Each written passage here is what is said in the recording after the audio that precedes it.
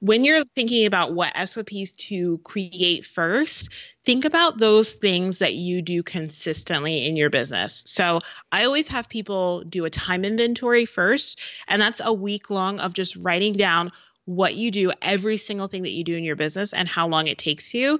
And usually those things that are recurring themes, that's an indication that that's an SOP that you want to tackle first, because even if you're still a solopreneur, that's probably one of the things that you want to offboard to a team member first as well. Oh, I really like this episode. It literally, I told her when we were done recording, I said, Tasha, I feel very overwhelmed and I feel like I have a lot of things to do. And that's because she's talking about standard operating procedures, and I've literally sat down once with my director of operations to create like 3 or 4 or maybe even 5 if I'm lucky. And that was a year and a half ago. So what Tasha is talking about in this episode, it is a must for me, and I know it's a must for a lot of people listening, and she will explain why. But first, so you don't feel so overwhelmed and you can get some help with this, head to tashabooth.com/mediamaven. Tasha is sharing a standard operating procedures template. I am going to link to it in the show notes. If you are driving or working out right now, it's at tashabooth.com/mediamaven.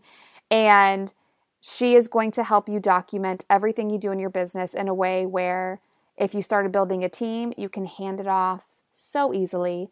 If something happens, if there's an emergency and you're sick and you can't do something, like your bases are covered. Do not make the mistake I did where you wait for years and years and years to do this, and then after you do it, you don't do it again. I'm super excited to get into this template that she shares, and I hope you like this episode with Tasha. Ever wonder how some people seem to get a ton of media coverage and you don't? Welcome to Become a Media Maven, where TV reporter, host, and news contributor Christina Nicholson shares years of media experience to help you get the media attention you and your business deserve. And now, to help you master your media coverage, Christina Nicholson. Tasha, welcome to the Become a Media Maven podcast. Thank you so much for having me. Well, I'm so excited to talk to you because SOPs, or standard operating procedures, are key for anybody in business, whether they are a team of 1 or a team of 1,000, correct? Yes, absolutely. And I learned this, I think, the hard way, because I think when you're a team of 1, you're just so used to doing things, like you just do them. You don't think of like documenting how you do them. And I was slow to build a team. So when I finally built a team, I kind of did it on the fly and I didn't have any standard operating procedures. And then I ended up with like a team of 5 or 6. I still didn't have any standard operating procedures. And then I was like hating my business, and I hated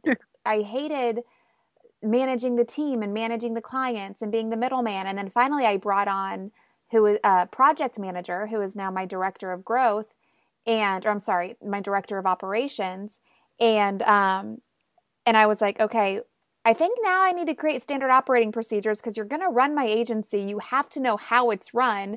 So we literally sat down together and created them. And this was legit almost 5 years into my business. And at that point, I was so burnt out. I was so stressed. I was so like at my wit's end that I was like, okay, if I had these 5 years ago, this would probably be a lot easier than it is today. Absolutely. And your story is not unique in the fact that I talk to so many business owners who are in the exact same spot. They've had their business for a while, but if you've been doing it yourself, then it seems like, oh, I have got so much more on my plate, or I have other things that demand my attention. The last thing you really want to be doing is documenting all these things. And the fact that most CEOs, most business owners, they don't enjoy being in the weeds, and really setting up your SOPs, your standard operating procedures, really takes a lot of time and attention in being in the weeds. So it's a place that we don't enjoy. It's a thing that we don't enjoy doing, and it takes a lot of time. So it makes sense that most people aren't doing it. And before we like really jump into it, because I remember years into my business, I was like, SOP, standard operating procedure, what does that even mean? So just break that down. Yeah, so an SOP is basically a written down process of the art or the act of doing one thing in your business. And a lot of times you have a number of SOPs that make up that one thing. So for example, how do you onboard a client, right? That is probably has multiple layers to it. So there's probably multiple SOPs for the actual art of onboarding a client, but it's the act of doing that one thing. So it's the written down process of that. And it makes everything so much easier. Like I can give you an example. When I brought in my director of operations, we sat down and we give all of our clients an update every Friday, like this is what we've done. So we created a video and we have a Google Doc, and it kind of breaks down things that we keep track of all week, who we're pitching, who's interested, what the response is, and what landed, like if we got any media hits.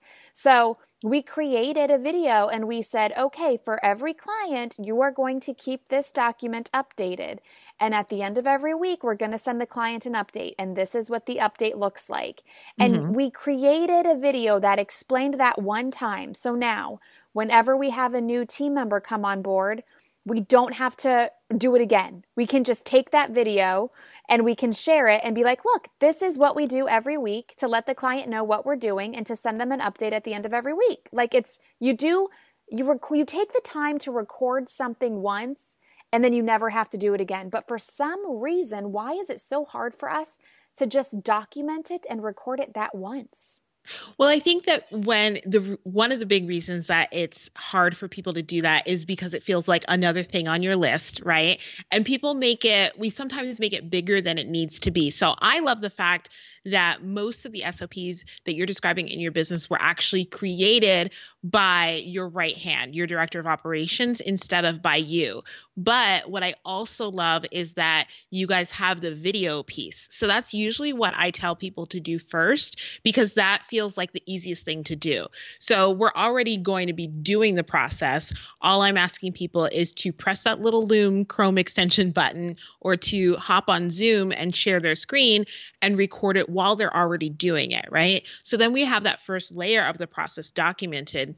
Then the person who's actually going to be performing the task can go in and create the actual written piece of it, because that's the layer that whoever's going to be doing it inside and out every single day or every week, whichever it is going to need to understand. And actually having them go in and further document the process and write down the actual steps will help them learn even better how to actually do it. And will enforce that or reinforce that learning process. So the business owner really only needs to be responsible for that first piece, the videoing piece, which is the easiest piece. And then they can actually hand it off to somebody. But I think it's so difficult because people think like we start to spiral out of control. We spiral down, right? We're thinking like, oh, I have to record it and then I have to like write out the whole process and then I have to like answer all these questions. No, you just have to record it. Just get to that part first and then have the other person worry about the rest of it.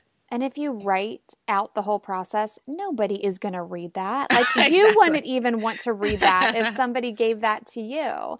Right. Something that I do now, I mean, obviously, like I said, when my director of operations came on board, I was like, let's create these. And I said, and at the time, I didn't even know they were like standard operating procedures. I was like, okay, well, this is what I do. So I guess let's just take a video and say, this is what we do. And then, we keep everything in Google Drive. That like people use Asana and Trello and Basecamp and all of that.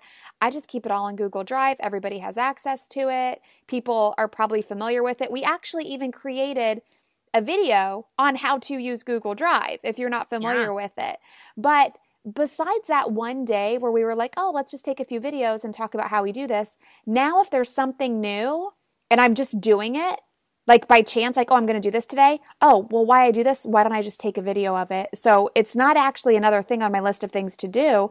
As I'm doing it, I'm taking a video and maybe I'm just talking through it instead of like thinking through it through my head. Right. Absolutely. And that's exactly how it should go. That as your, SOPs are a living, breathing document. We're going to change things over time and find better and different ways to do things in our business. And that's totally fine. But you want to make sure that you are updating that so that it's not a case of, oh, I updated it 2 months ago and my team member's still doing it, the wrong way, quote unquote, because you haven't communicated the update to your team member. I love the fact that you're keeping it all in Google Drive. We actually have all of our SOPs in Google Drive, but then we link to basically one full page in Asana that acts as kind of like the library, the table of contents for everything, so that people can go in on my team and see like, okay, these are all the SOPs around onboarding or around inbox management or whatever the case may be. And then they can click over to the actual link for the video and then for the written SOP in Google Drive. A lot of my listeners are solopreneurs, or they're just freelancers who are side hustling while working a full-time job. And they probably think, like I did, I don't need to create an SOP because I'm doing this all anyway. So I don't need a video showing myself how I do this already. So why do you think it's important for those people?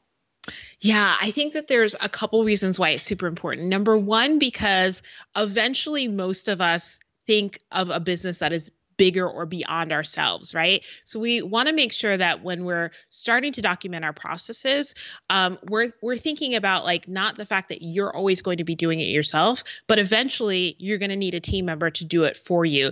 Because I know that most business owners create their businesses for the freedom of being able to do other things and go places and spend more time with their kids and everything. So if you're constantly in the doing of your business, you, number one, can't do that. You can't experience that freedom.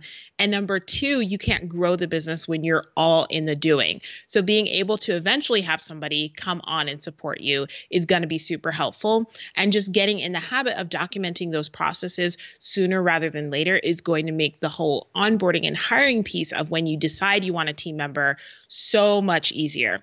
And then the other reason is, God forbid there's ever an emergency where you have to be out of your business. It's going to be so much easier to be able to hire somebody quickly and kind of on the fly. Not that I ever suggest, hiring on the fly, but if you were to have an emergency where you have to be out of your business for any length of time, having those processes already documented is going to allow somebody to step in and say, okay, I know that I can't do it as great as she was doing it, but at least I've got a way to get started on the process and to help out in the interim. And even if you think you're not going to grow, or you don't want to grow, or you don't want a team, I mean, you use the emergency example. That's a perfect one. I also did not want to grow. I did not want a team. Like, more people, more problems, more money, more problems. Like, that is true. But your goals change. Your business model is going to change. And you really need this. Even if you think you're not going to change, you might change. But especially for those that, like, you might get sick for a week and you need your mom to get all up in Zoom or whatever it is. And she's going to need a video to learn what to do. So I think this is great. And like we said, you don't need to like schedule a day to do it all. Just take a video as you're doing it, while you're doing it. Tasha, exactly. I want to get back to, before we talk about the most common SOPs, like if people are wondering like, oh, what do I document? How do I decide? I want to get to that in a second. But before that, I want to hear about what you do in your team and how you have done this yourself, because you have, in my opinion, a large team. I do. And it was funny when you were saying like your goals change and your desires change, because if somebody had asked me like even a year ago, do you want a team of 20? I would have been like, heck no. Hell no, that's a headache. That is a headache. But I now have a team of 20. So and that is why you don't have headaches. Exactly. 20 and growing. But the only reason that we could do that is because we spent all of last year, really all of probably 2018 and 2019, but really 2019, digging into our SOPs and documenting basically every single process, both internally and also client facing. So how do we deliver all of our services to our clients? Oh my gosh, tell me everything. This sounds so good.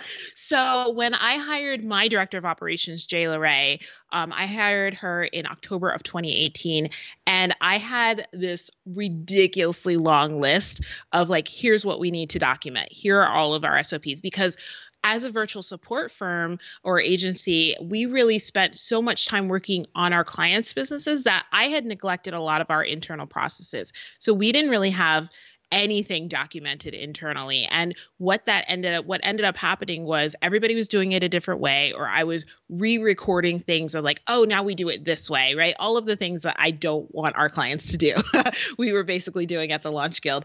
And so when Jay Lorraine came on board, we really spent like the first year of her being there really digging into what SOPs do we really, really need to document and making sure that they stay up to date. So what we ended up doing is we start with a video, like you were saying, and then we have a written down template that the team member, whoever is going to be responsible for doing the SOP, they create the actual written down SOP with a date where it's updated as well, so that we know when the last time the SOP was updated. We can go back in every few months and look at, okay, do we have a different way of doing this now, or is this still the same way we do this now? So that was really important internally to our business. Okay, and you keep track of everything. You said Asana is like the table of contents, but it always links to a Google Drive. Exactly. Okay, give us some examples. You said you do this with internally and with clients. Give us some examples of some SOPs that you have and that maybe other people should have. Yeah, so I definitely think that a lot of people usually need to start around onboarding and how they onboard their clients. So that goes for coaches, that goes for done-for-you service providers. Most of us have some sort of way that we onboard our clients, or even if you have students, if you have a course or something like that, it's really about what does that look like from lead all the way through the client relationship. And I will tell you straight off the bat, that is going to be a bear of an SOP. I gave us, I think, like 3 weeks to complete it, and it took us 3 months. Oh my gosh, why? Because I think our total onboarding process is probably 50 steps basically, because we have like, okay, we get the client and then we upgrade them from a lead to a client in Dubsado. And then, we customize the contract, we send out the invoice. Like we've got all of those things, but we also get into every little detail. But that's the important part, because when you don't get into every little detail in your SOP, that's when things start falling through the cracks. For example, we have an SOP around gifting and how we gift, like when we gift clients, when we give specific gifts to clients and everything. And me being able to hand that off and say like, okay, here's the process around it. Here are the URLs that, or the stores that we use for these gifts and everything like that. That allows me not to have to worry about, oh, are they going to spend too much on this, like just because gift, because I haven't given them a price range or those sorts of things. So the more you can document every piece of the process, the easier it's going to be able to hand it off to somebody else. That's amazing. Okay. Seriously, this is not a good conversation for me, because now I have a list of SOPs to create with my director of operations. Okay. Speaking on that, you actually have a standard operating procedures template. Yes. For listeners, y'all can get that at tashabooth.com/mediamaven. I am not a listener. I'm the host, and I'm going to go there and get it at tashabooth.com/mediamaven, because like I said, when I started creating these, it was really on the fly. It was like, oh, thank God I have you to run my agency, because I will go into a corner and rock back and forth if I have to do it myself anymore. And it was just kind of like, okay, will I do this? Will I do this? Will I do this? So here's 5 great SOPs that people need, and we're done. And I literally haven't created any since, and it's been a year and a half. Yes. So tell me what's in this template. I haven't gotten it yet, but I'm excited to get it. Yeah, so it's the exact template that we use internally and both for when we are creating SOPs for our clients. And what it does, it's got a video section. So if you already have a video, there's a place to embed the video, but then you can also break the process down step by step. So it's a great opportunity for whoever's going to be owning that project to really be able to write down the process so that it's repeatable, and you can give this SOP to anybody and they're able to complete it beginning to end. Okay, so I just signed up to get it, and now I'm going to join the Facebook group. Hey. Like I'm doing the whole thing right now. Do it all. I am doing it all. What is the Launch Guild? That is your business. Tell us a little bit about that. Yes. So the Launch Guild's an online business management and course launch support agency. So we work primarily with established coaches and course creators on everything from operational and virtual support management all the way through podcast management and course launch management. Awesome. But these SOPs can work for anybody. Any business, any process, any business. Yes, that's awesome. Okay. I'm just answering the questions to join the Facebook group. I am in. I'm going to have the best SOPs ever after this, Tasha. Okay. So you talked about the SOPs, the onboarding, because onboarding is important internally for the team. And I would assume also for the client. Do you send the client anything? And that's probably part of your internal SOPs. But what do you send a client? Do you send them any sort of SOPs so they feel, because I feel like a lot of people, when they outsource something or they hire an agency, they feel a little nervous within the first 30 days and they get buyer's remorse right away. And they want that kind of, they want to be comforted and they want that confidence given to them right away that they made the right decision. So are there any SOPs with your clients, and what do those look like?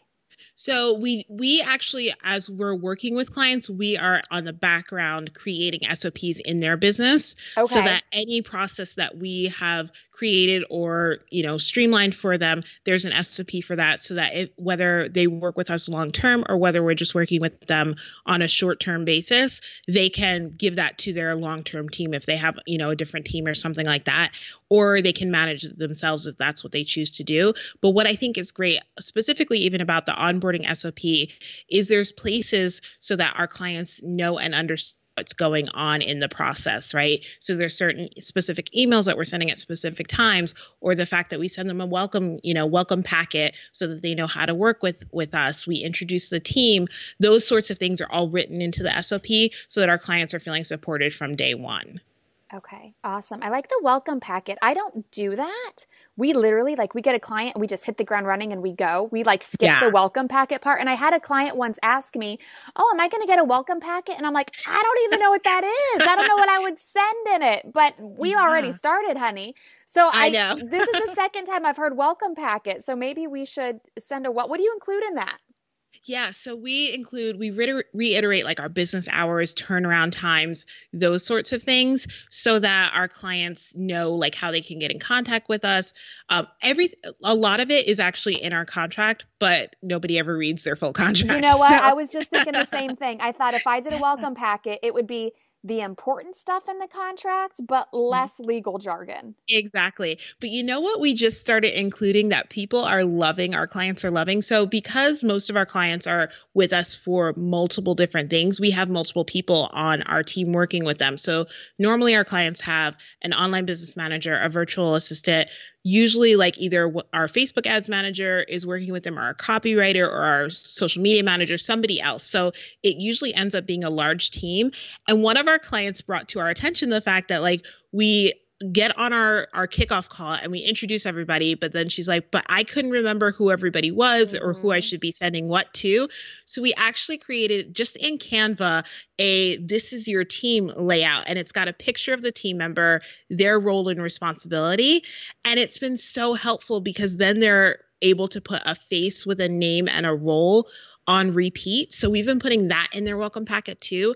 And it's been such a game changer. It's such a little thing, but we never thought about it. And when we started doing that, our clients were just so thankful. That makes so much sense. First of all, I love Canva. I swear I'm in Canva every day. Yeah. And second of all, that's a great idea because I also work with a remote team. We see each other because we have our Zoom calls, so we see each other, but our clients never really see us. Our main method of communication is email and sometimes phone, but it's mainly email. But it's still nice to put a face with a name. And we do the same thing, right? You have me, you have the director of operations, and you have your publicist. And sometimes our publicists, always our publicists are working together, but sometimes they team up on the same account. So one client will have multiple publicists. So look, here you are. You are adding to the list of things for me to do and the list of SOPs for me to create. Can you give me another example of an SOP? We talked about how to onboard clients. We talked about some things, that could be included in those onboarding processes, like a welcome packet and what that could include. What's another SOP that a lot of people, most of our listeners would need to create? Yeah. So social media scheduling specifically. That's a good one. And also how to set up from templates, social media graphics, basically. Hello, Canva again. Yeah, exactly. Canva is like my best friend. I know. But you really need to be creating SOPs around anything that you could offboard to a team member, even if you're just a solopreneur now, but eventually anything you can offboard to a team member. But social media is such a great example of this, because even if you are still creating your own social media, having somebody else be responsible for scheduling it is going to be a game changer, right? Think about how much time that takes that we could be doing something else that generates more revenue, like right away, like even picking up another coaching client or another client in general. If you had that time back from, that you're using to schedule all this social media. So that's another big one too. How do you customize the templates? What hashtags do you use? Those sorts of things should be included in that SOP. Yeah. And it's so hard. I feel like it's so hard to think of those details when you just do it every day. Right. Exactly. But once again, it's really not up to you as a business owner to think about the details when you are actually just recording it, video recording it. All of those little details, even if you're not thinking about it, are going to be picked up in that recording. And then that's another easy way for that person to be able to learn the process. I love that. in the show notes, I'm going to link to Canva because we've talked about that a couple of times. You mentioned Loom to create the videos. I use ScreenFlow, which I guess is like Camtasia for Macs. Yeah. So I'm going to link to that in the show notes. I just want to make sure I'm not missing anything so people can start creating their SOPs. And you said, so you've spent a lot of time last year creating SOPs with your hire and then your team of 20. Yes. That's amazing. I know. And so what I also love is, so we have an internal VA that works with me and my director of operations primarily, but Jay Lorray, who's the director of operations, she and Archie, who's the VA, they get together once a week now and have an SOP co-working day. And I just think that's the coolest thing. I think they're usually online together for like an hour or two, and they figure out, okay, what's the primary SOP that we need to get done? What questions do we have? And then they just co-work on it together for like the hour or 2 hours together once a week. And I think that that's phenomenal. I feel like my director of operations would love creating more SOPs. And I'm not just saying this because apparently I need more, but I think she would really, because you know why? She loves organizing. Yes. And I feel like that's exactly what you're doing when you're creating an SOP. Yes, absolutely. You're absolutely. And any director of operations that loves their job loves organizing because that's such a huge part of their job. So she would probably love the opportunity to create more for you. How did you get into all of this? I was a blogger first, and I kept seeing people who were looking for virtual assistants. And as a blogger, I was just learning so many different skill sets that I was like, you know what, let me try my hand at this VA thing. And it quickly spiraled into something way bigger than I had ever imagined, to the point of where I quit my full-time job. I was at about, I think, five or 6 months into my VA journey. I quit my full-time job. And then that next year I decided, you know what, I want to take this the agency route because I don't want to be in the doing all the time. Mm-hmm. So that's basically how it started, and it snowballed, from there in a very, very good way. And pretty quickly, we've been in business for about 4 years now, and it's just keeps growing stronger. I love that. Can we switch gears and talk about your business model a little bit? Yes, absolutely. Okay. Yeah. I just want to hear the business side of things. Okay. So 4 years, team of 20. Are these all remote independent contractors? So Jay Lorray is full-time and she is an employee. Everybody else is a remote and independent contractor. Jay Lorray is also remote. She's in Texas, but everybody else is an independent contractor. We're actually on the cusp of switching that over and having more of our team be employee model, and less of our team be contractors. Okay. Why? Because I think I'm finally at the point where I need to have more ownership of people's time. Okay. And what I mean by that is for a little bit, we were having the issue of we would hire a new VA and say, okay, we're going to start you off with 5 hours a week, but we know that this will quickly like balloon. So do you have more capacity? And the answer would always be yes. And then we'd come back 2 weeks later and be like, oh, we've got a new client for you. And then they'd be like, oh, I no longer have that time. I actually found, a client of my that own. Makes sense. That's the freelance life right there. Exactly. That makes sense. So I was tired of this vertical model, basically, of having a bunch of VAs who had 5 hours a week each. And I don't feel like that is the way that we can really grow and grow well. So I think that if we have, employees where we started off with, okay, 20 hours a week, it's going to be a gamble of can we fill that 20 hours a week, but we can always fill it with something internally, even if we don't have a client for them right then and there. But I think being more proactive in terms of growing it that way is really going to be helpful for us. I love it. Okay. And then how are you getting your leads? Most of our leads come from referrals. We've got a really great and huge referral network at this point. And also I love networking. So it's one of the things that I am really invested in and have been invested in my business from the beginning. I love live events, even though right now we can't go to live events. But I love live events. I love getting on the phone with people, having coffee chats. Those sorts of things have always been a part of my business model. And I think that putting a face with a name and really treating people as people and getting to know them as a person will help them keep you top of mind. And that's been the case for us. So that's been a really great way. And then Facebook groups still, I think that people discount those a lot and think that Facebook groups only work for brand new VAs. But I've had people hire us for multi-5-figure packages from a Facebook group. Yeah. People don't know how to use Facebook groups correctly. Exactly. They don't. And they go directly to the sale instead of getting to know and network and treat people as people. Right. They look at the Facebook group as, oh, I'm going to come in here to sell and make money. And it's like, no, you're missing a couple of steps there. Yeah. Okay. Exactly. Very cool. Props to you on the networking. That is like my least favorite thing to do. Like I like to just stay home and like right now we're recording this, like we're all supposed to stay home because of the coronavirus. And I'm like, I've been doing this for 5 years. This is easy for me.